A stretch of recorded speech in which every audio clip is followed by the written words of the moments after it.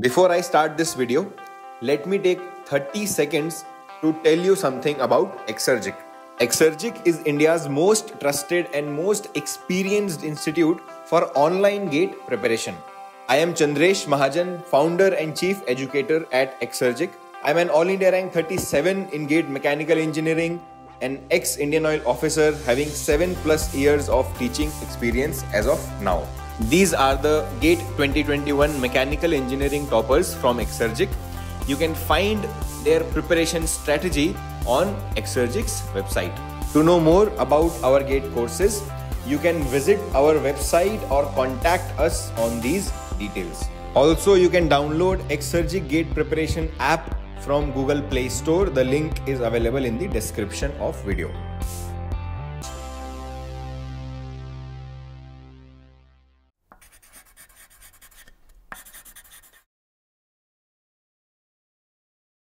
So the next example that we are going to discuss now is a previous year problem and a problem with a good learning. Actually, I was discussing this question in the Exergic 1 live classes, and I predicted that since while interacting with the students, I predicted that you will do mistakes, these mistakes, and you will either take this option or that option or that option. And they did the same mistakes. So I can very clearly tell you that the mistakes that are possible in this question, many of you can do those mistakes. So it is important that you don't ignore this question just like any other previous year question. It's a question with good learning which will be helpful not only in this question but in such similar question. And let me tell you, such questions are very frequent in GATE. They have been asked more than 3 times recently in GATE 2021. So it's important that you pay attention to this lecture, this example. Okay, have a look at the question. The question says that a frame of 2 arms of equal length L is shown in the adjacent figure. And yes, one more point here. In many of the different sources that students refer to solve the question, the answer of this question has been told incorrectly. So it's important that you pay attention. A frame of 2 arms of equal length L is shown in the adjacent figure. The flexural rigidity of each arm of the frame is same, which is EI. Question is asking you the vertical deflection at the point of application of load P. You can see a load is acting here and it is asking you the vertical deflection at the point of application. These are the 4 options given to you. You can see that PL cube by 3EI is almost common in all of them. Only the coefficient which is multiplied with that is different. So obviously you have to solve this question. You cannot eliminate options based upon the standard results. Coming to this question, I am going to tell you 3 different ways to solve the question, right? And in those 3 methods, first one will be Castigliano, second will be superposition method, and then again Castigliano. Why so? Because this method which I will be telling you first is going to be incorrect method. That method that you will find in different sources which you actually refer to, where it has been answered incorrectly if they used Castigliano method. And here I will be telling you the correct Castigliano method. And in this whole process, there will be many learning points for you, even in this discussion, even in this discussion, even in this one. So generally when I start the question, I do a pre-analysis of the question. I tell you what are the possible learnings that you can get, how you can attack the question, how you can understand the language of the question. Here I am not going to do that right now. Right now I will start with the first method. I will start with the Castigliano method first, and then after completing the first method I will tell you the learning points, and then we will continue the discussion. So as I told you, the first method that I am telling right now is going to be an incorrect method.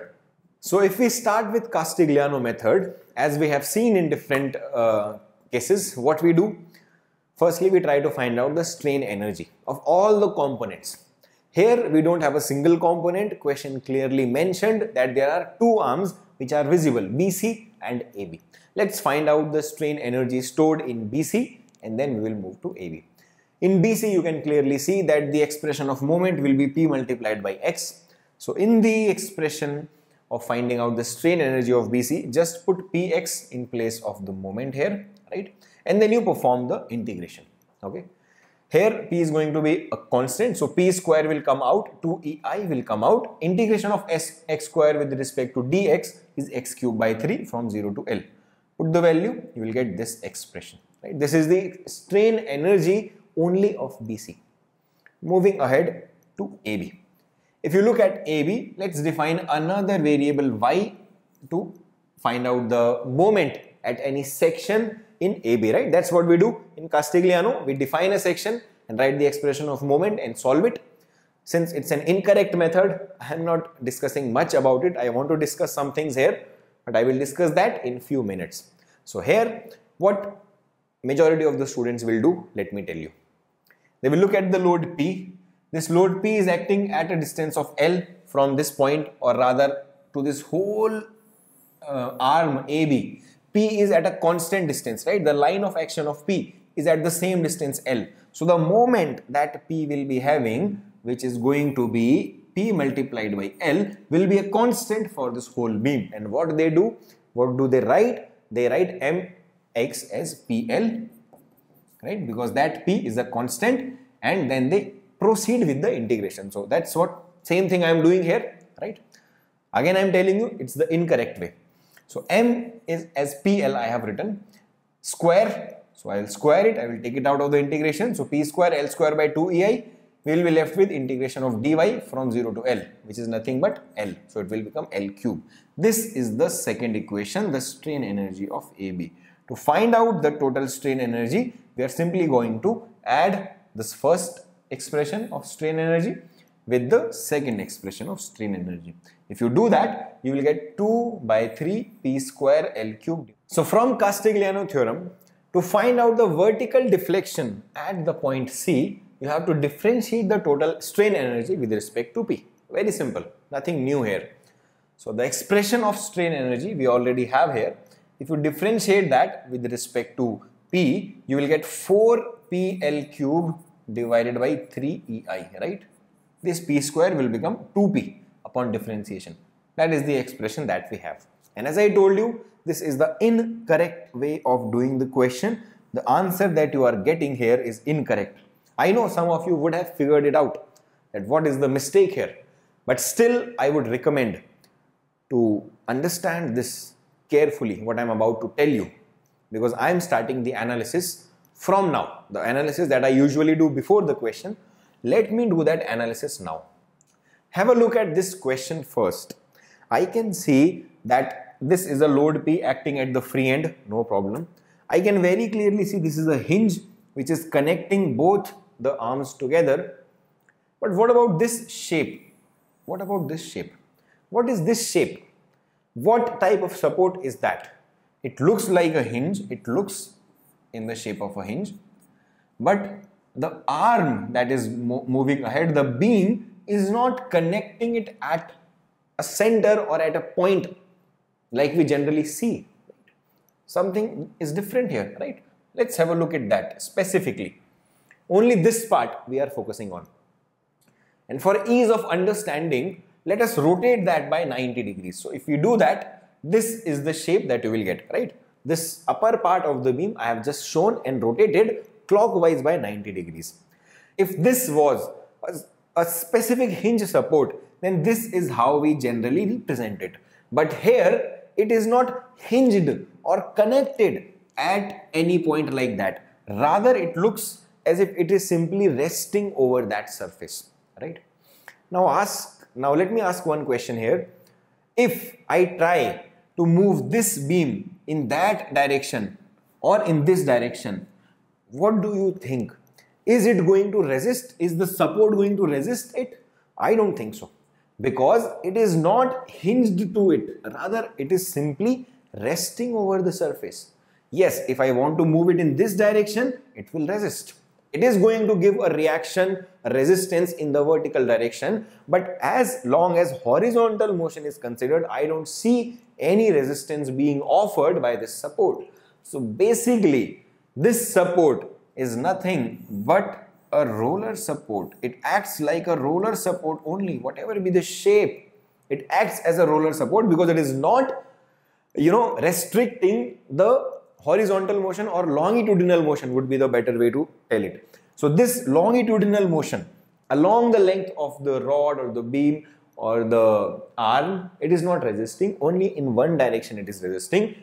It can generate the reaction only in the direction of resistance. So it is a roller support. It effectively is a roller support. So basically, if I talk about this specific arm AB, it is nothing but a case like this, where A is roller support offering reaction only in one direction, in this direction. B is a hinge support which will offer reaction in both the directions, and a moment is acting at B. This is the specific free body diagram only of AB. Now from where is the moment coming at B? Moment is coming at B because this force P which is acting, it is acting at a distance of L, which will be applied as a moment at the hinge B, right? And this is the point where some students again get confused. What do they understand? What do they analyze from this situation? That, sir, if we draw the free body diagram of AB, obviously there is going to be a reaction in this direction, but B is a hinge. It will have reaction in both the directions, and a moment is also acting at B, which means B acts as a fixed support. That's what they think, that at B both the reactions are coming and moment is also coming. So sir, this acts as a fixed support now. So only P is acting, and it is acting as a cantilever beam. So PL cube divided by 3EI is going to be the answer. This is what I knew students can get confused in, and they also did confuse. Not confuse means they gave the answer as PL cube by 3EI by the same logic, that they thought it is going to be a fixed support, and it was in the one of the options also. PL cube by 3EI was waiting that yes, tick me, select me, and in return I will give you negative marks, because that's not the right answer, right? So why it is not acting as a fixed support even when you have reaction in both the direction and the moment? Because it is not a reactive moment, it is the applied moment. You can apply moment anywhere you want, right? Does not make that a fixed support. If you apply a moment at a hinge, in this situation we have a hinge and I have applied a moment there, does it mean that it will make it a fixed support? No. The fixed support that we have, so if you have a fixed support, the moment that fixed support has is the reactive moment, right? If you are applying a load P or a moment P which will try to bend it, it will oppose that specifically at this fixed end. So whatever moment you are applying, the fixed end will be experiencing some moment as a result of the load you are applying. It will try to balance that. That will be a reactive moment which will try to balance the applied moment as a result of whatever loads you have. Is this the reactive moment? No. It is the moment which is actually applied by P. P multiplied by L is direct moment that you are applying at the hinge. Hinge is not resisting rotation or any type of bending. How it will resist it? From the basics of hinge and all the supports, we know that this is not going to happen. If you want to rotate it about the hinge, you apply the moment, it will rotate. What's stopping it? Nothing is stopping it.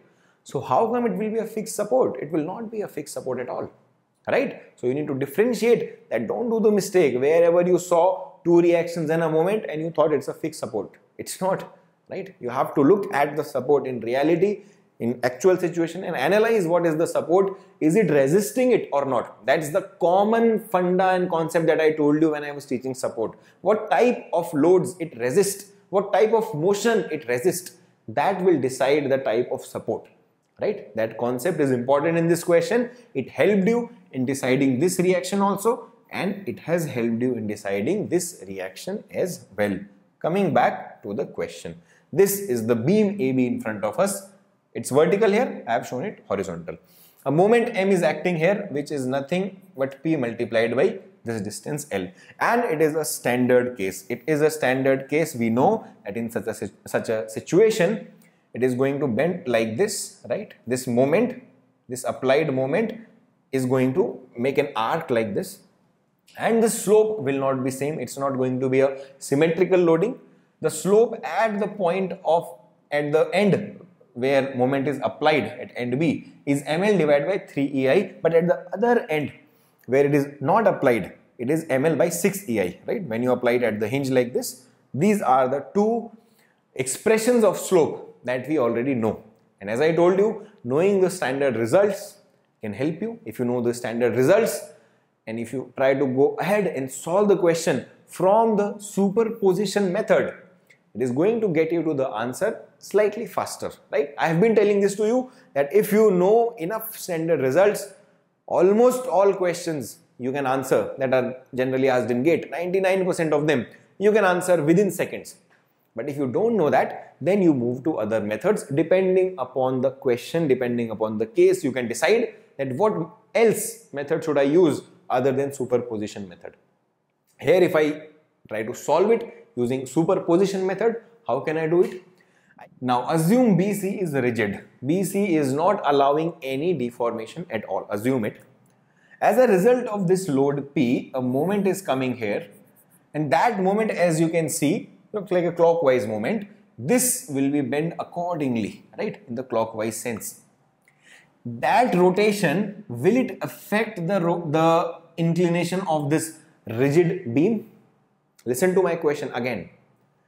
If AB is bending like this, right, because a moment is being applied at the hinge which will try to bend it. Suppose it got bent here by an angle of theta. My question to you is that tell me whether BC will get affected or not. If you look at the question, if you look at the language of the question, in reality, this whole setup is a single frame with two arms.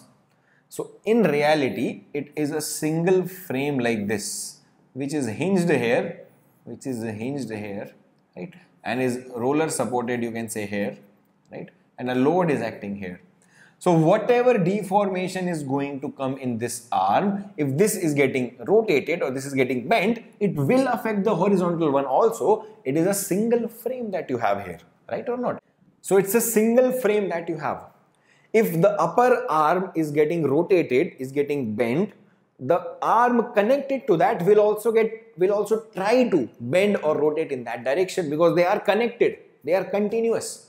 Here also, as a result of this moment, this AB, specifically let's talk about this point B, is getting bent. The slope that we are having at B is this one, ml divided by 3 EI. That slope will obviously be reflected in BC also because it is the same frame. If this one, upper half, specifically this point, let's say, is trying to rotate by theta, this will also try to rotate by theta. They are continuous material. So here also, this BC, even if it was rigid, it will try to rotate with an angle of theta, which will cause this to deflect. As a result of this P, this moment, this is getting bent like this, a moment is being applied like this. So if we have AB like this and a clockwise moment is acting here, this is something that you must understand because it will help you in deciding whether the deflection will be in the downward direction or the upward direction. It's important. You will see very soon why. So the moment is going to bend it like this because it's a clockwise moment. If you have a rod like this, to apply a clockwise moment, it will push it there due to this clockwise moment. So this pushing in the clockwise theta will push BC also in the clockwise direction of theta, which will cause it to deflect by some amount. But in reality, BC is not rigid, which means that BC will deform even more because P is also acting on BC. So the effect of P on AB will deflect BC also, and the effect of P on BC will deflect BC even more, right? So these two effects will be added together to find out the total deflection. This is the concept of superposition method, right? Generally in superposition method, we have more than one loads acting on the same beam, right or not? So you have a cantilever beam and maybe there's a load acting and a moment acting. Both of the effects you consider to find out the total deflection. Here, load acting is in a way P load is acting, same load is acting, but that load is having different effects on different beams. You have to find out the effect of different components on point C. BC will have some effect on C, AB will have some effect on C. Both of their effect you have to superimpose. So this superposition method is slightly different than the other superposition problems that we generally solve, right? So basically, superposition method is a common sense, right? If a point is trying to move up by x, other effect is trying to move it down by y, so net upward movement will be x minus y. Right? It's a common sense method. Here also, effect of P on AB, how it will affect the point C, that we have understood, right? It will try to deflect it in the downward direction, and P on BC will also try to deflect it in the downward direction even more. So both these values of del you have to add to find out the total deflection of C. This is the funda of superposition method here. That is what we are doing here. Del 1, value of del 1, how you can find it out? If this has rotated by an angle of theta, this has rotated by an angle theta, how can you find out the deflection? I have already discussed this in one of the previous examples, right? I told you different situations where it can be applied, so I am not repeating that here. This is the expression that we can directly use. The value of theta, we already know. This is the point where moment is acting. When the moment is acting at the same point in the simply supported beam, this is the slope. So ml by 3ei is the value of theta. M is nothing but PL. So P multiplied by L cube, 3L are there, right? Moment has 1L, 1L, 1L. So L cube divided by 3ei. This is the deflection 1. To find out the deflection of 2, we have to consider B as fixed. Now this is something that I have already told you. Repeating it again, that whenever we have a such case where we have to find out the deflection of C with respect to B, then you have to hypothetically assume B as fixed. That if load is acting at C, how much will be the deflection with respect to B? When I am saying with respect to B, I won't consider any rotation of B, which means hypothetically I am assuming B to be fixed. It's not fixed, but to find out the deflection of C with respect to B, I assume it to be fixed, just like a cantilever beam. So if AB in a way or B in a way was fixed, was rigid, it was not allowed the movement, then how much it will deform only due to BC, that we are finding it out, which is a direct result, PL cube divided by 3EI, right? If you have B as fixed here and this is C, a load is acting, so we know it's PL cube divided by 3EI. Both those effects, the rotation, the deflection due to BC and deflection due to AB, both of them we have added. If you add them, this is what you will get. Basically, both of them are coming out to be same. So 2 PL cube divided by 3EI you are getting as the final deflection. And now look at the result.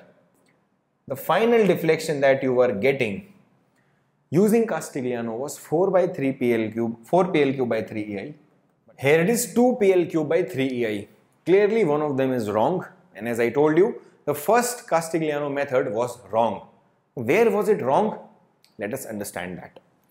The very first step that we did there to find out the strain energy in BC, that was correct. The expression of moment is going to be Px at any section. Now coming to find out the strain energy stored in AB. For that we need to find out the expression of moment in AB. And what mistake we made in the first Castigliano method, that we looked at P, it was applying a moment of PL on B, and we just considered that without considering the reactions. Right, it's a possible silly mistakes. In fact, students did this mistake. In pressure situation, they make this mistake, right? Obviously, gate is one of the pressure situation. When you're writing any exam, it's a pressure situation. It is possible to make that mistake. For example, as I told you in Exergic 1 live class, students made that mistake. Right? It was a pressure situation.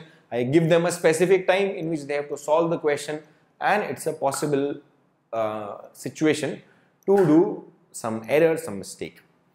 Here also, if you don't consider the reactions at B, you will not be able to reach the right answer. Right? Just like if you don't realize what type of support this is. Just like if you think B is a fixed support.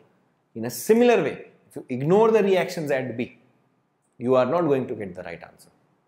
And since B is a hinge support, this is how you can represent reactions at B, right? In two different directions.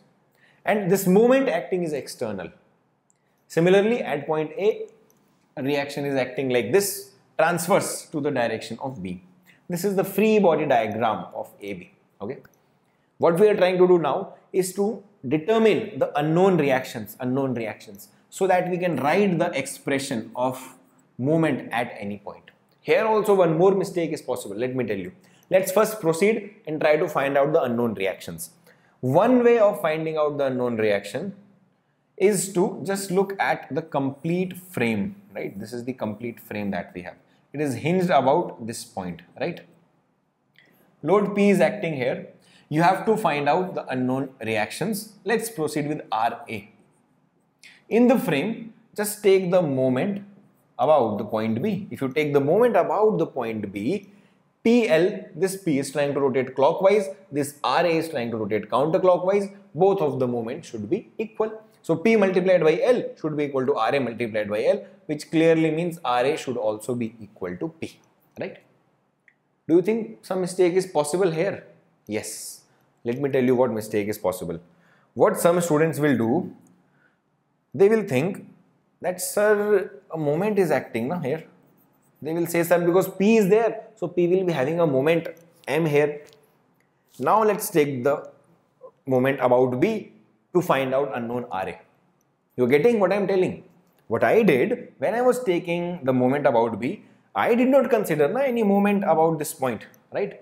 But some of the students can think that, sir, moment is acting about B. You himself, sir, told in the previous discussion, sir, you himself told the moment is acting about B. So, sir, why will not take the moment? Because if you take the moment, equation will change, RA value will change, right?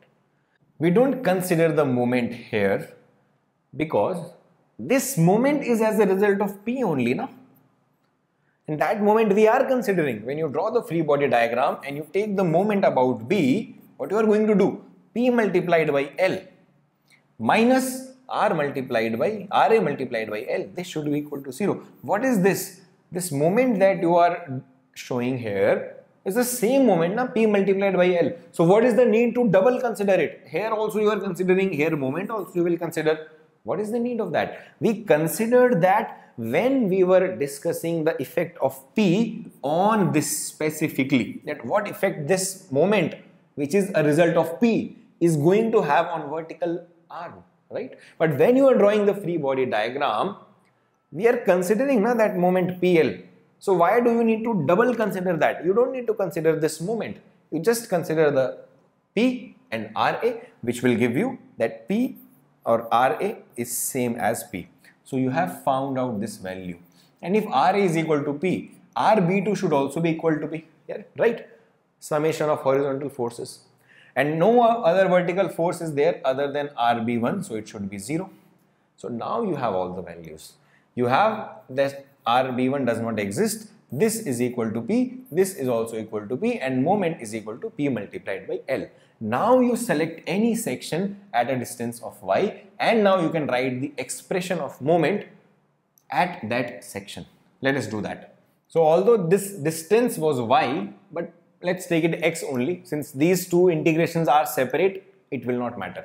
So at any such section at a distance of x from here, the moment is going to be the fixed moment PL, which is applied, minus P multiplied by this distance x. Note that PL is trying to rotate it in a specific direction, which is opposite of this P. This PL is trying to rotate it like this. P is trying to rotate it in the opposite way. That's why both of them are subtracted here. This is the expression of moment that we have.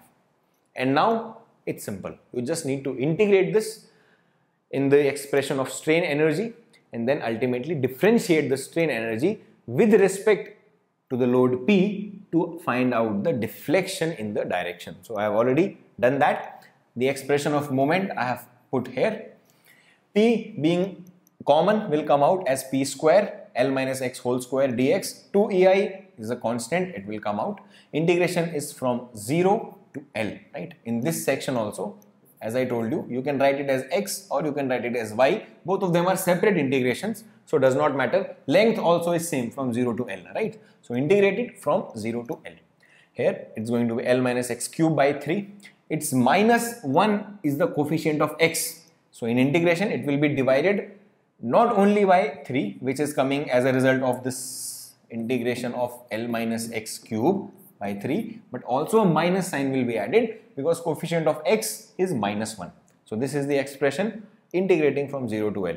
Just put the value, L minus L cube is 0, minus this term, when you put x is equal to 0, you will get L cube by minus 3. Right? So minus minus will become plus. So ultimately it's P square L cube divided by 3 multiplied by 2 is 6 EI. What is this? This is the strain energy for AB. The strain energy of BC we already calculated, equation 1, P square L cube by 6 EI. The strain energy of AB is coming out to be same, P square L cube by 6 EI. So when you add them, you will get 2 PL square L cube by 6 EI, which means this will become 1 by 3 here, right? So P square L cube by 3 EI is the total strain energy. You need to differentiate that with respect to P. When you do that, P square will become 2P. This is the final expression that you will get. And now this expression and the expression from the superposition method are coming out to be the same. So this was the right way of solving this question. If you look at the question as a whole, it gave you good learnings regarding not only the method of Castigliano and superposition method, but a very basic learning that never ever ignore the reactions, right? Because when you are given a slightly complex question, it is possible that small things you may overlook, you may not pay attention to. You are in the heat of the question trying to get to the answer and you may miss small things, especially in such a question where the support itself slightly looks unclear, right? Don't do that. In this whole question, the learning that you have got will help you not only in solving few more previous year questions, because as I told you, there have been some direct previous year questions like this, after this also, simple than this. Even recently, as I told you, a very simple question has been asked in GATE 2021, which is a repetition of question asked in GATE 2014, where this hinge is not there and this is fixed. So if this is fixed and this is the L shape, there is no hinge here, a load P is acting. So this is obviously a simple version, a simpler version of this question, and this has been asked in different orientation 2 times. Okay, it's not about just trying to see what questions are asked in GATE, right? GATE does not work like that. There can be new concepts, new question being asked, but at least what has been discussed in GATE, what has been asked in GATE, you should be thoroughly confident in that, right? Other than that, new concepts we are continuously solving in the examples, right? You would have seen we have gone above the GATE level also, but at the same time it is important to totally master all the hidden concepts in GATE questions as well. We are going to solve many more such questions.